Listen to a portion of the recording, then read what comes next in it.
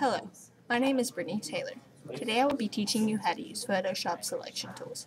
P-H-O-T-O-S-E-L-E-C-T-I-O-N-T-O-O-L-S.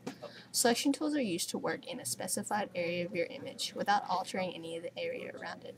Adobe Photoshop offers many selection tools such as the rectangular marquee, elliptical marquee, lasso, polygon lasso, magnetic lasso, quick selection, and magic wand. Depending on how complex the area you're selecting is, determines which tool is best to be used. First, let's begin with the rectangular marquee tool. This tool is located under the third option in your toolbar. You may have to click and hold the mouse key to get it to show. The rectangular marquee tool is used to make selections in a rectangular shape. To deselect, hit Select, Deselect, or hit Ctrl-Alt-Z. Holding Shift while dragging your selection restricts your shape to a perfect square. Holding the Alt key while dragging sets the center of your square to where your cursor started. Now onto the elliptical marquee tool. This tool is also located under the second option in your toolbar. This tool is very similar to the rectangular marquee tool, only it's used to make selections in an elliptical shape.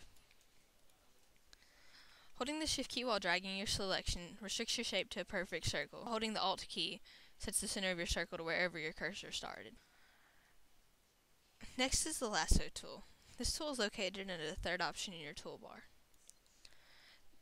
Use this tool to draw selections in whatever shape you would like. To close your selection, either click on the beginning point or release your left mouse button. The tool used to make selections is the polygon lasso tool. This tool is located under the third option in your toolbar. Use this to draw straight lines and form a selection in whatever shape you would like. To close your selection, either click on the beginning point or simply double-click your mouse.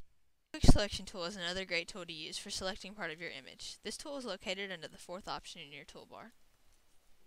With the Quick Selection tool, you just paint over the parts of your image that you want to select. If you accidentally select something you don't want, you can hold down the Alt key until a minus sign appears, or you can go up here to the top and select that. Paint back over the areas that you don't want, and then switch back to your plus sign.